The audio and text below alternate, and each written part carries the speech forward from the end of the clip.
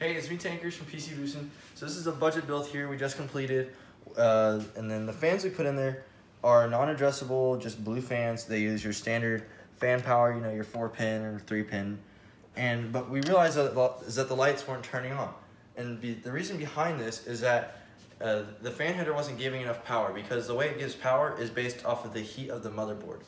And so the hotter the motherboard gets, the more power it gives to the fan so they can spin faster to get it cooler. But the way we fixed this though is that we went into the BIOS and we looked for the fan adjuster setting. So on the Gigabyte board, it's Smart Fan 5 or QFAN. So just look for anything that says fan.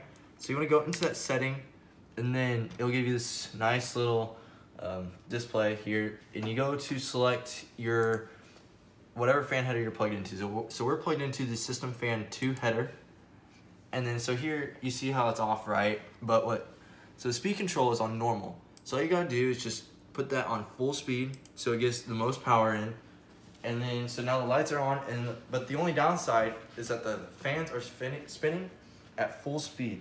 So that means that the noise might get a little louder. It depends really on how much fans you have in your PC, but usually it's not that big of a difference in noise. And then yeah, these are all on one. Yeah, they're all on one hub. We use a hub, a splitter, so that's why they're all controlled by the same thing. Talk about it one more time. Yeah, so just go back to normal. Yeah. They're off, but they're still spinning. Yeah, they're still the lights spinning. just aren't on. So, All right. So thanks for watching.